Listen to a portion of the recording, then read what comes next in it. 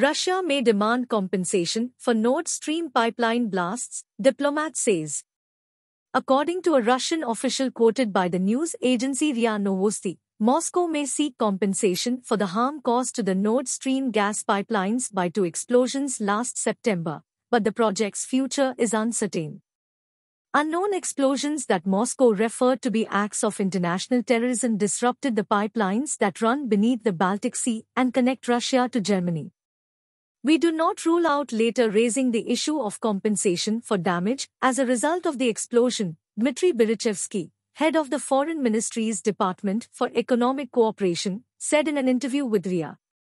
He did not say who Russia would seek damages from. The capacity of the two pipelines was 110 billion cubic meters, BCM, annually, exceeding the 101 BCM that Russia exported outside of the former Soviet Union in 2022.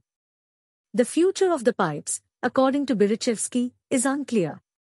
At the moment, it's very difficult to speak about the future of the Nord Stream pipeline system. On the whole, according to experts, the damaged lines could be restored, he said. The two pipelines, each made up of two pipes, are up for consideration by all shareholders, according to the Kremlin.